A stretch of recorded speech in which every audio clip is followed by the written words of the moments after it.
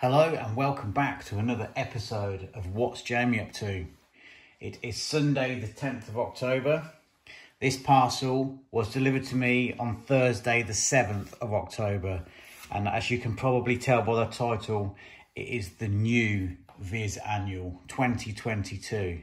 So let's get into it. Amazon delivery, pre-ordered it. I think it was $9.99, reduced from $12.99. The Amazon driver left it half hanging out the letterbox. So, cheers for that. Luckily, it wasn't raining. Right. Yet more cardboard to be recycled. Here we go. The Copper's Torch 2022. I was a bit disappointed with the title of this one. As with a lot of them of late, the title has just been a bit lackluster, whereas years ago they used to be called, you know, a lot ruder stuff, but they were sort of tongue-in-cheek, whereas these are okay, but not as good as they used to be. So the Viz Annuals, in case you didn't know, they're pretty much a best of or greatest hits of the year's issues that are published. Oh, where's Jimmy? Oh, that'd be good. Yeah, so basically it's like a greatest hits of all the comic strips and the stuff inside. And there's probably some new stuff in here as well. So, all the usual characters, 8-Ace, all the letterbox stuff, and all the spoof newspaper articles, which are very good actually. Yes. Really good reads these are. I really like these sort of comic strips. There was one about a black bag. I was absolutely howling about it, and a dog, and the real thick Scottish accent. The way they write it is just really good. Roger Melly, Profanosaurus. Yeah, so I'll have a good read of this a bit later.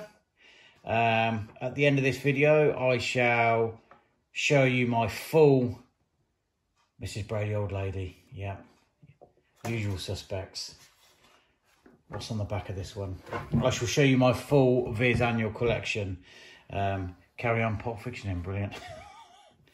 Yeah, great. But yeah, not for sale for children. As you might expect, the language and the content is pretty much adult based, so I don't let my kids read them. They have asked how old they need to be, and I said 18. I don't think I was 18 when I read my first Viz Annual, to be fair. So yeah, a casebook full of dazzling flashes of brilliance from issues 282 to 291. So that's the issues that this covers. So yeah, there is a little overview of the latest Viz Annual. And now on to the rest of my collection. Okay everybody, so here is my complete Viz Annual collection all the way up until 2022. So we did the unboxing of the latest annual, the Copper's Torch, which was just released.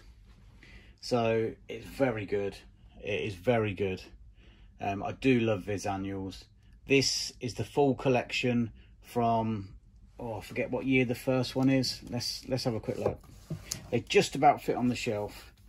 So this is, let's have a look at the year. I forget, 1980 something or other. 1981. So let's run through them all. So we have the original hardback version. This originally sold out, and they had to do it in a paperback version.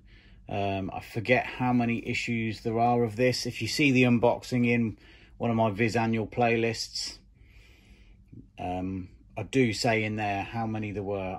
I've forgotten off the top of my head. So this was the very first one, very hard to come by. This was the most expensive. I think this was about 30 something pounds I paid for this last year. And because it sold out, and the hardback and the paperback, they did a second issue of it. This is like a second pressing of it in hardback, which is the same as this. Okay, let's just put those two down. Then the next one to come out was the big hard number 2, which introduces some of the more popular characters. Yeah, £2. I don't think I paid that for it. They are quite cheap to buy second hand off eBay. I think the most expensive one at this time of filming, apart from the new one, which was £9.99, the most expensive one was the Clown's Pie. I don't know whether they didn't print many copies of this. I think this one was about £6. Been I naughty boy. Yeah, very tongue-in-cheek, which is great. I love the humour of it. So let's go through all of them. So I have a few of the Viz books here, but we'll run through the annuals first. I'll turn that round. No, leave that the other way. I don't know. That really annoys me, my OCD, why it's printed the wrong way round of the original Viz annual.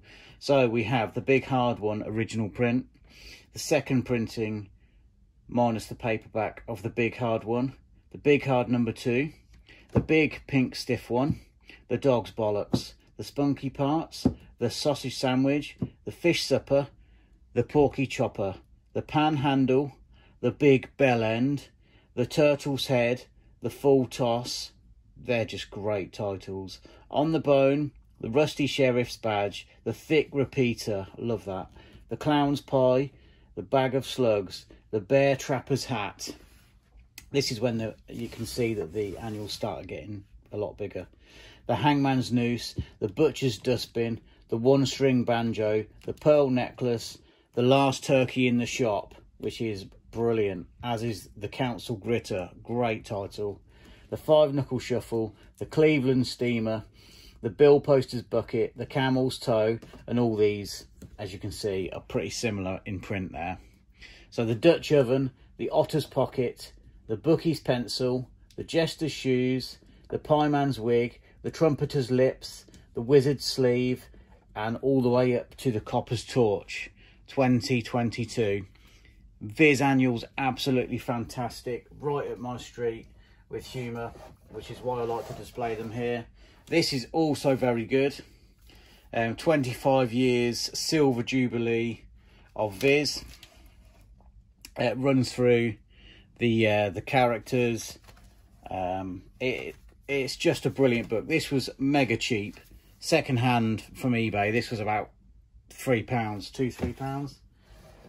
This is also a worthwhile read, which is The Rude Kids by Chris Donald, who was the founding editor, as it says on the front there. Him and I think his brother as well. I'll put that there for a second. The holiday special. I've got a really good condition version of this because I remember buying this, or my mum or my dad bought this for me when we were on holiday, believe it or not. Anus Horribilis. I picked this one up in a bundle with a few Viz annuals off Facebook Marketplace. There is a page for every day of the year of their spoof newspaper stories. So it's a good read, and it says it's something to, a year of stuff to read on the Thunderbox. So you can keep that by your toilet.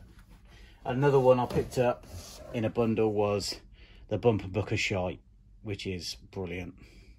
Okay, so that is my finished Viz annual collection. I hope you enjoyed this series. Onwards and upwards to the next one. And the next time you find yourself on YouTube, why don't you just have a look and see what's Jamie up to?